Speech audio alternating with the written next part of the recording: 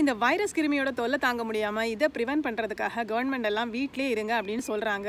Government சொல்கிறது நியாயம் அப்படின்னாலும் வீட்லேயே உட்காந்து என்னடா பண்ணுறது, காலையில் 7 மணிலேருந்து 9 மணி வரைக்கும் வெளியே போகக்கூடாதா அப்படின்னு ஷாக்கார நபர் என்ன மாதிரி நீங்களும் இருந்தீங்கன்னா சரி என்னடா பண்ணலாம் அப்படின்னு யோசிப்போம்ல. ஸோ அவங்களுக்கெல்லாம் தான் இந்த வீடியோ. ஸோ காலையில் அவசரமாக எந்திரிக்கணும்னு இல்லாமல் நல்ல பொறுமையாக சண்டே எங்கேயும் போக வேண்டாம், சர்ச்சுக்கு போகிறவங்களா இருந்தால் சர்ச்சுக்கு போகிற டியூட்டி கூட அல்ல, அதுக்குள்ளே கேன்சல் ஆகிட்டு ஸோ எல்லாத்தையும் விட்டுட்டு நல்லா ஃப்ரீயாக நல்லா தூங்கி எந்திரிச்சு ஃப்ரெஷ்ஷாக எந்திரிக்கலாம்.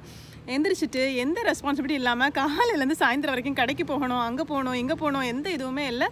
ஸோ ஃப்ரீயாக இருக்கலாம், ரொம்ப ஜாலியாக இருக்கலாம். இந்த டே வந்து உங்கள் லைஃப்பில் கிடைக்காத ஒரு நாள்னு நினச்சிக்கோங்க. இது மாதிரி ஒரு நாள் கிடைக்காது அப்படிங்கிற லுக்கில் இந்த நாளை நீங்கள் டீல் பண்ண ஆரம்பிச்சிங்கன்னா ரொம்ப சூப்பர், ரொம்ப இன்ட்ரெஸ்டிங்காக இருக்க போது.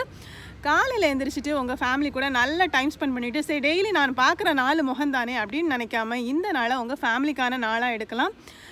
இன்னும் சொல்லப்போனால் உங்கள் பழைய friends, college friends, school friends இதிலெல்லாம் நிறைய பேரை நீங்கள் மிஸ் பண்ணியிருப்பீங்க. ஸோ இவங்க இப்போ எல்லாம் பார்த்தீங்கன்னா பல கண்ட்ரீஸில் பல ஊரில் இருப்பாங்க. பட் எல்லாருமே வாட்ஸ்அப் குரூப்பில் கட்டாயம் இருப்பாங்க. பட் நாம் ரொம்ப டச்சில் இருக்க மாட்டோம். ஸோ அவங்களுக்கெல்லாம் கால் பண்ணி ஸோ வைரஸ் நிலைமை எப்படி இருக்குது அப்படின்னு கூட கேட்டுக்கலாம். என்ன வேணாலும் கேட்டுக்கலாம். உங்கள் பழைய கல்லூரி கதைகளை பேசலாம். ஸோ நிறைய விஷயங்கள் இருக்குது.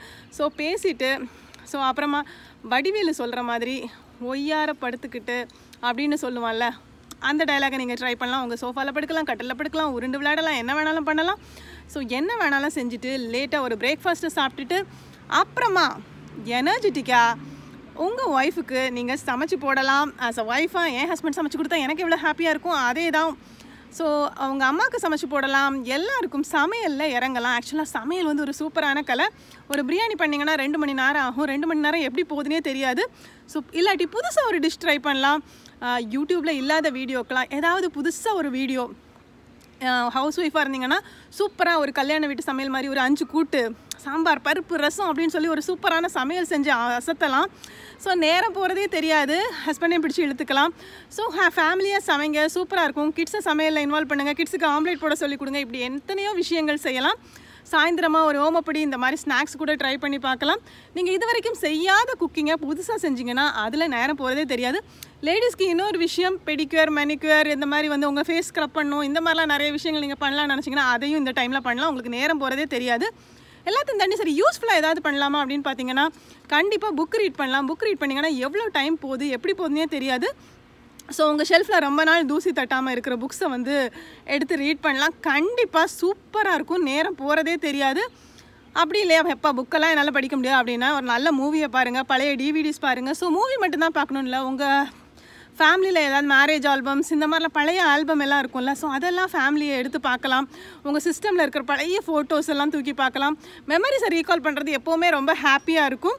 ஸோ அதை கண்டிப்பாக ட்ரை பண்ணுங்கள். அப்புறம் கப்பிச்சிப்புன்னு மதியம் ஒரு தூக்கம் போடலாம். அப்புறமா சாயந்தரம் எழுந்திரிச்சு சூப்பராக உங்கள் வீட்டுக்கிட்ட ஏதாவது சின்ன கார்டன் செட் பண்ணுறது, இந்த மாதிரி சின்ன சின்ன வேலைகளில் நீங்கள் இறங்கும்போது வந்து புதுசாக ஒன்றுமே இல்லை, உங்ககிட்ட எதுவுமே இல்லைன்னா ஒரு வெந்தயத்தை நீங்கள் வந்து நட்டு வச்சா கூட போதும், அழகாக உங்களுக்கு வெந்தய கீரை கிடைக்கும். ஸோ வந்து கார்டனிங் அப்படிங்கிற ஒரு சின்ன விஷயத்தில் நீங்கள் இறங்கும்போது அவ்வளோ ஃப்ரெஷ்ஷாக ஆகிடுவீங்க. அப்புறம் சூப்பராக ஒரு டீயை போட்டு குடிச்சு நீங்கள் ப்ரிப்பேர் பண்ண ஸ்நாக்ஸை சாப்பிட்டு அப்புறமா உங்கள் ஃபேமிலி கூட உட்காந்து நல்லா அரட்டை அடித்து நாள் எப்படி போச்சு அப்படின்னே தெரியாமல் சொல்கிற மாதிரி அந்த நாள் போயிருக்கும். இன்னும் நிறைய விஷயங்கள் இருக்குது. இந்த லாக்டவுன் எல்லாம் உங்களுக்கு ஒரு 2 வீக்ஸ் ரெஸ்ட் அப்படின்னு கொடுக்குறது வந்து ஒரு பாரமாக எடுத்துக்காமல் உங்களையே நீங்கள் அண்டர்ஸ்டாண்ட் பண்ணுறதுக்கு ஒரு டைமாக. தனிமை வந்து எப்போவுமே இது கிடையாது, நம்ம ஃபேமிலி தான் நமக்கு எல்லாமே இம்பார்ட்டன்ட் இல்லையா. ஸோ நம்மளை நம்ம அண்டர்ஸ்டாண்ட் பண்ணிக்க, நம்ம ஃபேமிலியை, நம்ம ஹஸ்பண்டை, ஒய்ஃபை, நம்ம குழந்தைங்களை, மோரோவர் ஸ்கூலுக்கு லீவ் விட்டாங்கன்னு சொல்லி குழந்தைங்களை வந்து டார்ச்சர் பண்ணாமல் படிப்பு மட்டும்தான் முக்கியம் இல்லை, குழந்தைங்களுக்கு வேறு ஏதாவது விஷயங்கள், ஏதாவது மியூசிக் இன்ஸ்ட்ருமெண்ட்டையோ, குழந்தைங்களுக்கு ட்ராயிங், யூடியூப்பில் எத்தனையோ வீடியோஸ் இருக்குது, அதெல்லாம் போட்டு நீங்கள் ட்ரை பண்ணலாம். ஸோ இந்த மாதிரி நிறைய விஷயங்கள் பண்ணும்போது நமக்கு வந்து ஃபுல்லி அந்த டே வந்து எப்படி போகிறதுனே தெரியாது. ஸோ இப்படி பல விஷயங்கள் இருக்குது. ஸோ அது மட்டும் இல்லாமல் இந்த டேயை சூப்பராக இது பண்ணி காலையில் மொட்டை மாடியில் வாக்கிங் போகிறதா இருந்தால் மொட்டை மாடியில் போய் வாக்கிங் போகலாம், எக்ஸசைஸ் பண்ணலாம், பாடியை ஃபிட்டாக வைக்கிறதுக்கான விஷயங்களை செய்யலாம். எல்லாத்தையும் முடிச்சுட்டு சூப்பராக நைட்டு நிலா சோரோடு இந்த டேயை முடிச்சிங்கன்னா சூப்பராக இருக்கும். ட்ரை பண்ணி பாருங்கள்.